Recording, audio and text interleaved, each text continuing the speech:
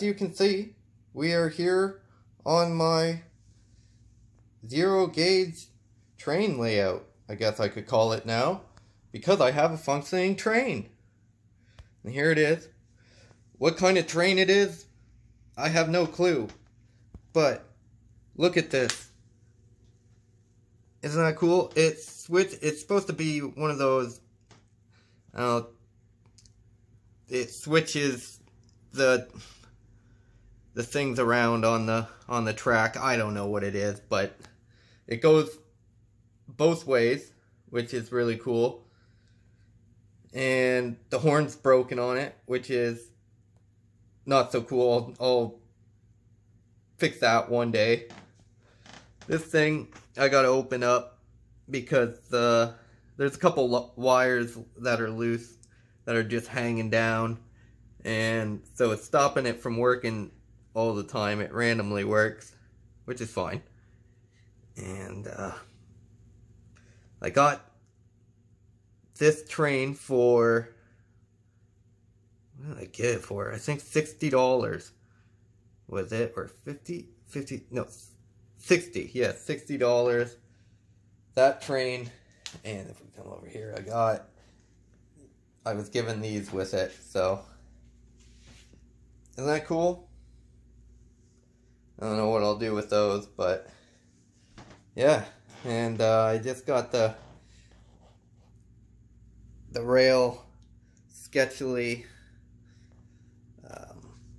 attached down just with random drywall screws and pieces of cardboard stacked up, but it's stable enough that the train goes around. And this is my transformer thing. I don't know what they call it, but it's my, it makes you feel like a train conductor when you use it. I don't know what it's called, but look at it. And it actually has a light bulb underneath this green plastic. This actually looks like Bakelite. I mean, this is from 55, I think, or who knows, the 50s. At least this train, that train cart is from the 50s. And I would say that's from the 50s too, because, well, look at this. You can just hear a hum from it. Excuse me.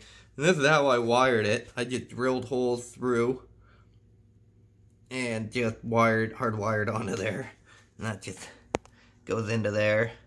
And this thing's pretty cool because I found out that those over there are for all the accessories. So I'm definitely going to be getting accessories. And I've got a direction change, which is cool because this one goes, as I said, in 2 directions. And it's got a whistle, but this whistle is broken on this. It does make a noise. So it's supposed to have a whistle where whatever is making that noise is just, it's broken now, but maybe if I clean it off or something, it will start the horn noise again. So I'll have to open it up. It's an ugly thing, but I do not care. And it's just carrying the passenger train cart. I don't know what they're called. It's really cool. So you can switch her on and off to make it go opposite ways, and you can give her as much power as you want.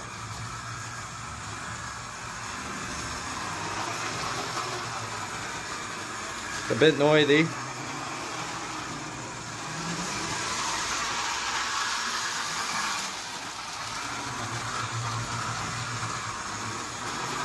Isn't that neat?